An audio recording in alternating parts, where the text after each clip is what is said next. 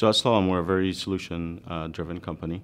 Today, we help our clients from a simple application and taking it all the way to production, figuring out the infrastructure and the development enablement across the board. Surprisingly, a lot of our clients actually have the same problem regardless of the industry that we're in.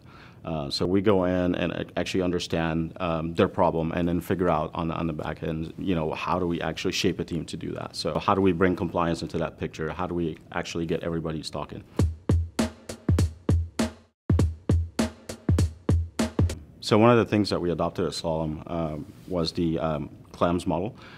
It's culture, lean, automation, monitoring, and sharing. And we feel like if you start with automation and you just do automation, you will have some temporary success, and then you're going to fall back into your old ways. So a lot of that is really starting with culture and kind of making sure that you get some vertical success there, right? So when Chef Automate was released is really when we started seeing Chef as a differentiator in that space. And the reason is we saw it as a tool that can break silos along with just fixing technical or looking at technical problems.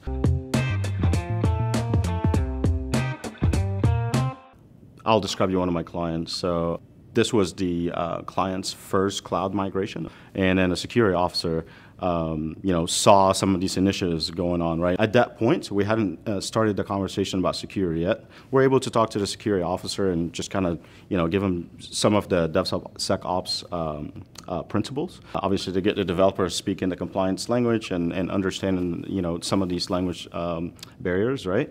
But what happened after that was amazing, right? You have now the security officer looking at something that's he's comfortable releasing, just because I can go pick a profile and a template that's already there for, let's say, for HIPAA or for PCI compliant. He's just looking at it and going, here's really what I have today, right? It basically draws a security roadmap kind of organically.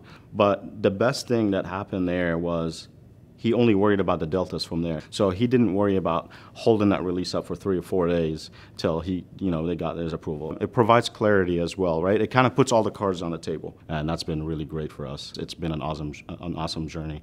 The fact that we get to partner with someone like Chef, it's been very helpful. We have the opportunity to actually take something like DevOps and actually have a unified message around the whole company.